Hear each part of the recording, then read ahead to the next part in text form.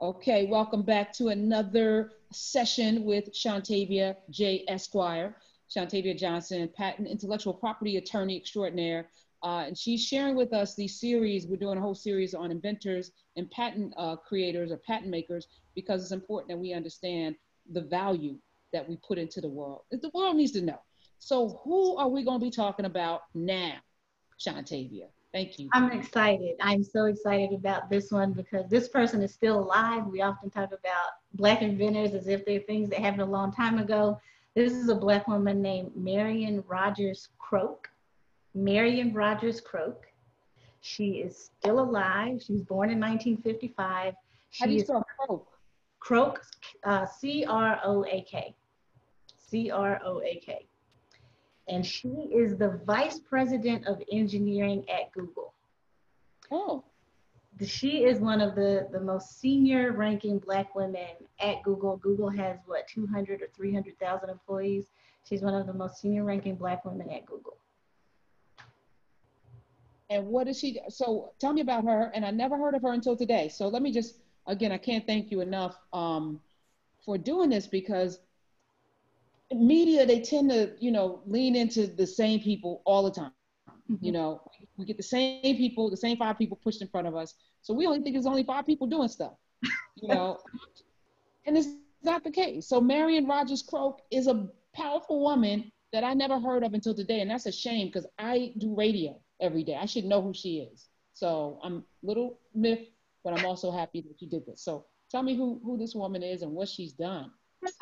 All right, so Marian Rogers Croak is the reason you and I are talking to each other right now. The technology that we're using is called voice over IP, and she is credited as being the developer of voice over IP, and that stands for voice over internet protocol. But basically, what voice over IP is the way that you can communicate using voice calls without using a telephone line. It's the way you have a voice call, a media call using the internet. So instead of using phone lines, using the internet. And so Wait, years ago, so FaceTime, when you FaceTime voice call without the FaceTime, that's voice, actually the internet. that's exactly right. FaceTime, Skype, Google Hangouts, all the things we're using right now to connect with each other because we're mostly stuck at home is because of the technology invented by a Black woman who's still alive named Marian Rogers Croak. Wow. Wow. So where's she from? So born in Pennsylvania, she spent many of her years at AT&T, is now at Google, and she was really a sage, if you will, about the internet. When the internet first started becoming popular in the probably late 80s, early 90s, really started gaining some traction publicly, she predicted that the internet was going to explode. So this is a time when we were using telephone lines to communicate with folks and fax lines and that kind of thing. Faxes. Did you have a fax, Shantavia? No, ma'am. Never I like still, a machine. No. I still have a fax, but I haven't used it in about 5 years. So I just say that. Okay. Go I ahead. have a fax number, but it goes over the internet. So it's probably based on some of this technology too, actually. Hilarious. Wow. You just took me back. I remember when all we did was fax. Yep. That's Okay. exactly right. And so she is the reason why we can speak to each other without using those types of technologies. She saw the internet and what the possibilities could be. And she said at AT&T back then, we need to start developing technology that is going to transform the internet. And what she developed was fundamentally what became voice over IP. And she has, if you can believe it, Karen, so I know you're going to ask me about her patent number. And the reason I can't give you just one is that she has more than 200 patents and patent applications, What? including about 100 related to voice over IP. And she really probably has more like 300 or so patents and patent applications. It's a little bit complicated the way they figured that out. But she's got more than 100 patents alone around voice over IP. So she's got to be breaking some records or something. I don't know who has the most as a Black woman, but she's got to be up there. Why isn't she a household name? Marian Rogers Croak should be a household name. She should have been on the cover of Jet and Essence and Ebony. She should, I mean, your 300, 200 patents. A Yes. black woman in America is the reason why we're on Zoom, or on Skype, on FaceTime voice. But I'd never heard about her till today. Media, y'all got to do better. Yep. I'm talking to me too. We got to do better. I think I am doing better though, because I have Shontavia Johnson who is making sure that we know stuff. And this is the thing, people, we're not in a vacuum. We can't know everything. We can't do everything. But together, collectively, we can. We can do all things, right? And I think that that's kind of what that scripture. We can do all things when we come together. So you know stuff I don't know. So you're bringing it. I got this platform. You're bringing it. Now everybody who's on here knows, and hopefully they'll spread it. Hopefully somebody will be inspired. Somebody will say, hey, I know Marian Croak. I worked under her. She inspired me to do this. And maybe, that's how we pass this baton around, because we're going to be the ones to tell the story. And if we don't, nobody will know. So we have to be doing this. So there's another thing about Marian Rogers Croak that you have to know too. And let me ask you a question first. Have you ever used your phone to donate money? Have you ever texted to donate? Donated grip to Heather B. Well, I did that a couple of months ago. Heather B, who's on radio on Sirius XM. She got like 3 shows. I donated when she had that whole campaign too. yeah, okay, good. I mean, because she's donated, she's given homeless shelters, women in particular, all kinds of goods and services and things that they need, and she's physically taking it there. So, I did that over my phone. Yep. Yeah, so Marian Rogers Croak is the reason that you texted to donate. The reason you could donate via text is by Marian Rogers Croak. She pioneered the use of using your cell phone to donate during, whenever people have these public appeals for money or whatever. She was the person. Wait, hold on, Shontavia. You could donate to this experience right here. Right here in the description is my CashApp number, and that's because you'll be honoring Marian Rogers Croak. I don't normally do that, but it just seems appropriate.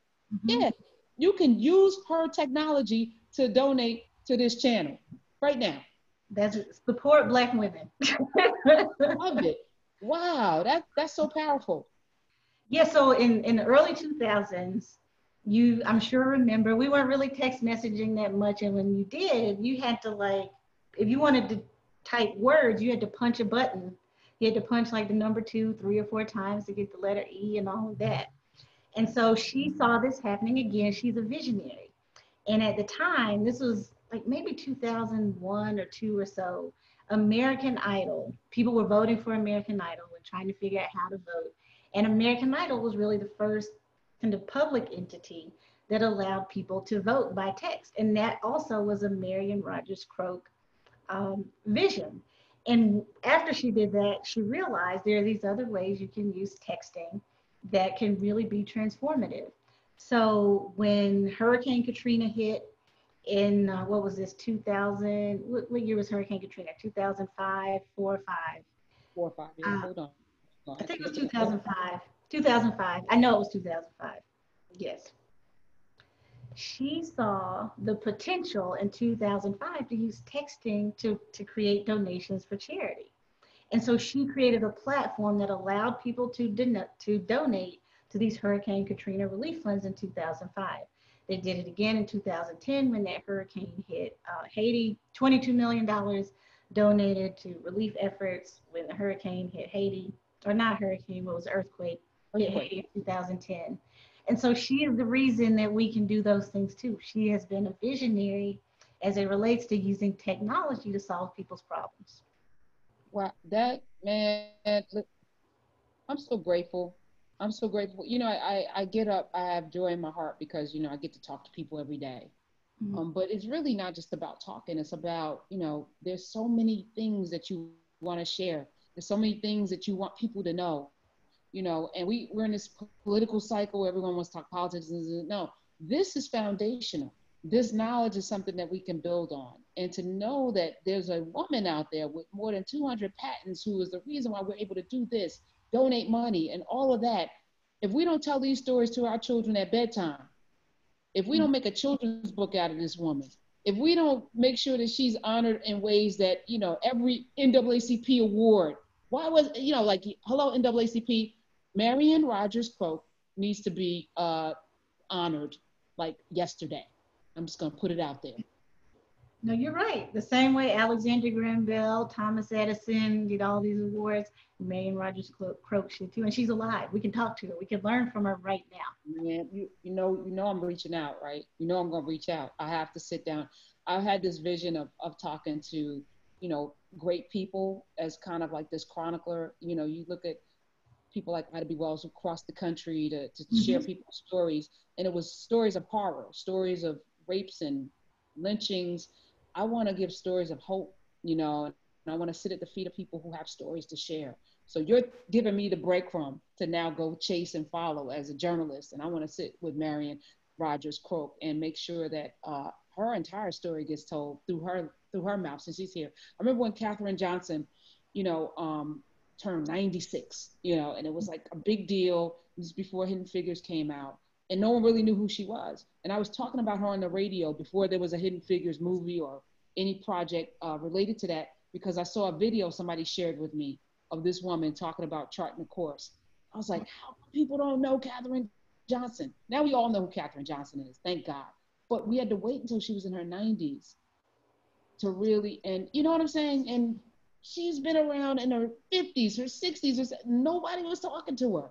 I don't want that to happen to anybody like that again, because we have the wherewithal to do that. So keep digging out the gems, Shontavia. Find the next gem. Find the next person that we can talk to that's alive. I like the people who are ancestors too, but these live ones are good. Like the Super Soaker guy, thank Hmm. you for that. Hmm. Lonnie Johnson. Lonnie Yes, Johnson in Atlanta. That's right. yes. Thank you, thank you, thank you. What's next on your plate, Shontavia? What else are you working on? What business are you building? Whose Oh, life are you changing? hopefully changing many people's lives. So my goal for 2020 is to help 2,000 people start their businesses. So I have a business. The name of the program that I'm using that teaches people how to start their business is called the Brand and Business Academy. I am accepting new members each and every day. And essentially, I walk people from ground zero. So, from the moment you have an idea, the Brand and Business Academy helps you lay the right foundation in 5 weeks. So, this is not, like a 1 year long course or this or that. This is 5 weeks from the moment you have that idea. I help people start their business the right way so that they own their intellectual property, so that they know that they've taken all the right steps and they're connecting with the right people. So that is what is on my horizon right now. It's on the agenda. I've been doing this all 2020 because I believe in it. I'm like you. I want to change people's lives. I don't want 2,000 to just people. complain about the administration or the this and the that. We have to take care of ourselves. We have to save ourselves, and that's what I want to do. Amen. Amen. So where do people go to if you're starting a business? And this is a good time to start a business. You know, it's a good time to look into things you weren't thinking about before, didn't think you had the time to do. This is a good time to do that. Where do people go to get the brand in the business academy extraordinaire information and experience? Where do they go? So brandandbusinessacademy.com is where you can find it. You can find me at shontavia.com. And let me just say, now is the perfect time to start a business. When you look at history, some of the greatest inventions, particularly from Black inventors, has come during times of necessity, times of great need, during slavery, right after slavery, when we were just really figuring out how to exist in this country and not be considered chattel property, the Great Depression, the civil rights movements. Many of our greatest inventors created the thing they were going to create during that time. Many of Black America's greatest entrepreneurs have created out of times of necessity just like this. So this is really, in my opinion, the best time to start a business. I love it. I love it. So if you're starting a business, go take Shontavia's class, 5 weeks. The brand and business academy.com is where you go. Follow her on all social media platforms at Shontavia, Shontavie. Nope, VIA, You got it. ESQ. I should have let you do it. Shontavia